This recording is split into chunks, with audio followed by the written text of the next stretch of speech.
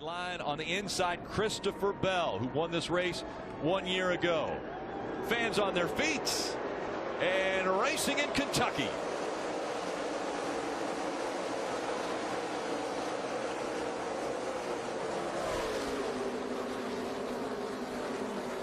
Christopher Bell throwing it into 1 and 2, and he'll come out with the lead on the other side.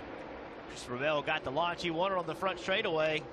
Got to the bottom of the racetrack. It's going to be the leader at the line. I was a little surprised the 22 took the top. Why I do think the top is better down here in 3 and 4 as you see him clear the 9 car heading down the front straightaway.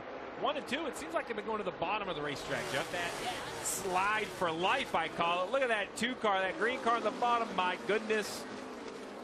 I'm not sure who was luckier, the 2 for not wrecking or the 19 for not getting collected. I think that's what forced the 19 up the racetrack and eventually into the outside wall, kind of at the top of your screen. I think he was thinking the same thing you were. The 2 wasn't done wrecking, and he was trying to get as far away from him as he possibly could. Oh, boy. And into the wall in 4, we see the 9. 99, a lot of damage. 78, come up underneath of you. That's Avila. And the right front of that car destroyed. Coming. That one unfortunately is hit every. Don't stop there. You can take that one all the way back. Field.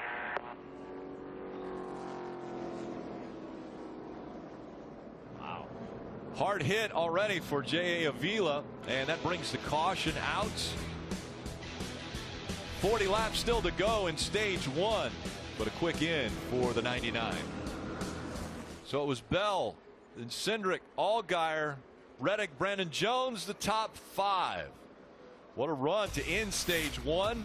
Christopher Bell now 9 stage wins already this year. 4 race wins.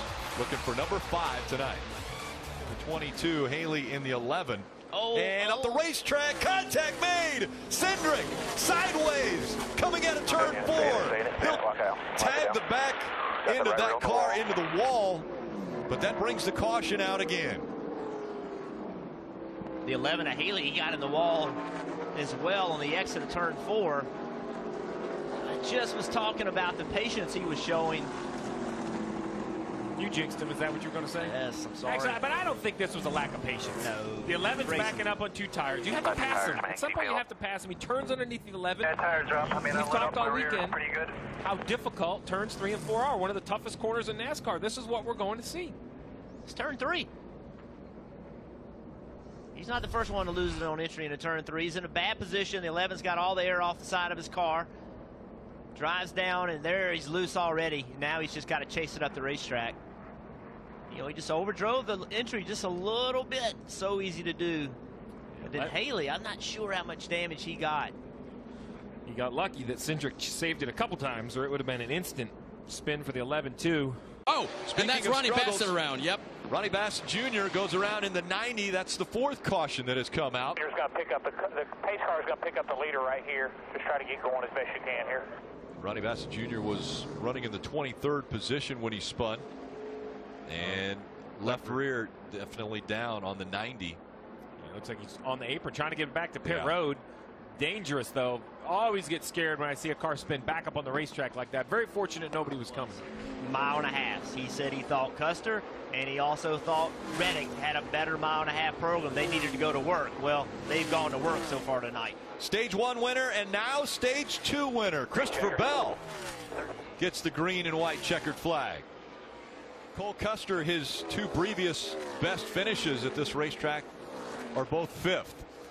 But the amazing thing about Cole Custer is over the last 6 races, including this one, it will be 3 wins, 50% of the races. The last 6 races, Cole Custer will be going to victory lane. Coming into this season, he only had 2 career wins. And this is career win number 7. 5 wins on the season for Cole Custer. He wins here in Kentucky.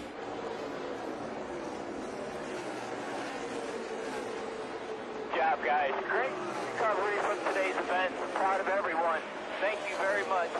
Thank you, Ford, for everything you do for us. Cole, do your burnout. Stop at the start-finish line. Do your interview. Almost businesslike on the radio there. Great job, everyone. Cole, do your burnout. Stop on start-finish line. Do your interview. You've won 22 of these things as a crew chief. You're a pretty cool customer. Great hire by this team, bringing Mike Shiflett in when he was at Ganassi and all that fell apart with sponsorship issues, and opened the door for him to come here. And what a pairing with he and Cole Custer. Steve, you put it best. When we see something like this, a lot of times people will go, oh my gosh, he killed everyone. This needs to be celebrated. This was an incredible performance. We mentioned the top three, the big three right now in the Xfinity Series. They are not easy competition to win races against. Christopher Bell already has 4 wins this season. Tyler Reddick has 3 wins this season. Well, now Cole Custer has 5 wins, and he really dominated the final stage of this race. Cole Custer ended up leading 88 laps of this race here in Kentucky after it looked like Christopher Bell was going to dominate.